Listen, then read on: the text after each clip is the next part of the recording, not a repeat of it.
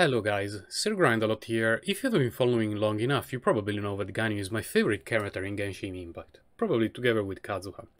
She was my very first 5-star character when I started playing Genshin Impact, and my story with her has been very interesting, because when I started playing Genshin Impact it was my first gacha game and it's currently the only one that I play, and I didn't know how banner worked. And I kept reading people, oh, she's great, she's a really good character, really good, you should really pull for her, but I had no idea what it meant. And so I just used all the wishes that I had during my first few weeks of gaming, which were a lot, because you unlock a lot of stuff when you're new to the game. And I kept getting a copy of Ganyu basically every 30 wishes or so. And in almost no time I got her to Constellation 2. I did not even know what the 50-50 meant, PT timer, I didn't know anything about it. Eventually, after I kept playing and before the end of her banner, I pulled on her banner again because I thought, let's try to pick up another constellation, they look pretty good. And I got Chi-Chi. And that's when I found out about the banner PT losing the 50-50 and all this sort of problem. But let's move on to the main topic of this video. The main topic of this video is a weapon of comparison, because in months and months of playing Genshin Impact I have never gotten any 5-star bow.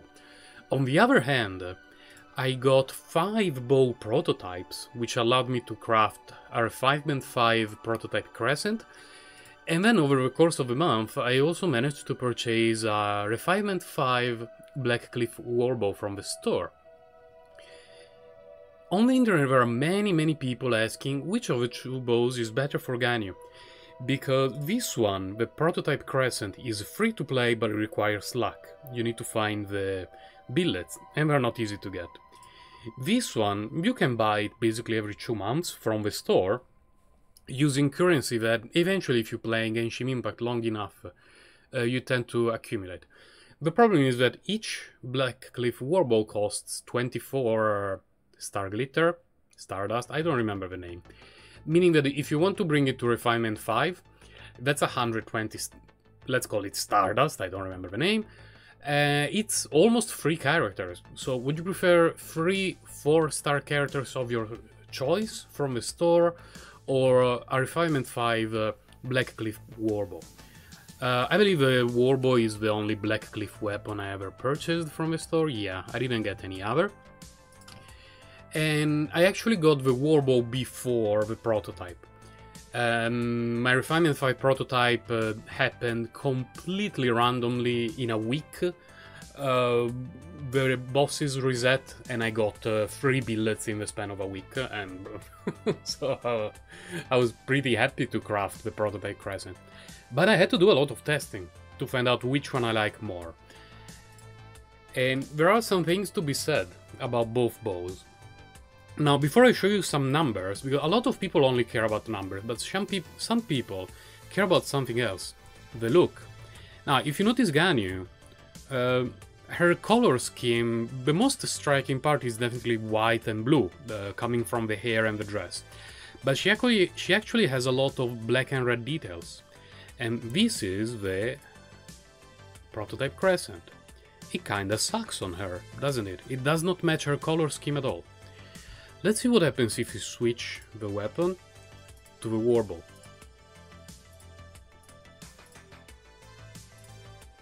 Yeah, this is basically a perfect match for her. It matches the details on her dress, the color of her horns.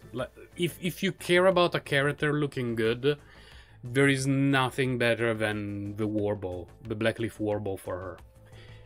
Now, a lot of people, of course, don't care too much about the look of characters. I'm probably in between in Genshin Impact. Many people prefer to know which one is actually better in terms of gameplay. Before I show you the numbers, my Ganyu's artifacts are absolutely terrible. The reason is that I have never gotten an attack sense from the Blizzard Strayer domain with decent substats, and I've never dropped a single crit damage hat, not even one. On the other hand, I have a lot of crit rate because my best hat is this one. A crit rate hat with 20% crit damage and some energy recharge, blah blah blah.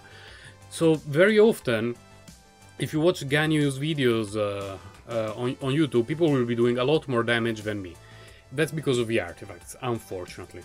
Talents, I'm at 9 for the main attack. So let's go to test the weapons. And the tricky thing about testing these two weapons is that they work in completely different scenarios. The first test is for the prototype Crescent, and it's on a Ruin Guard. Ruin Guards have a weak spot, which means you can activate very easily the passive from the prototype Crescent. Now, the standard damage of a prototype Crescent for Ganyu on a crit is 7206 for the main arrow and 12,251 for the bloom. After the buff, it goes to 9,985 for the arrow and 16,974 for the bloom. Now let's go with the Warcliff Warbow and Blackcliff Warbow. And unfortunately there is no way to get the passive bonus from the bow against a single enemy.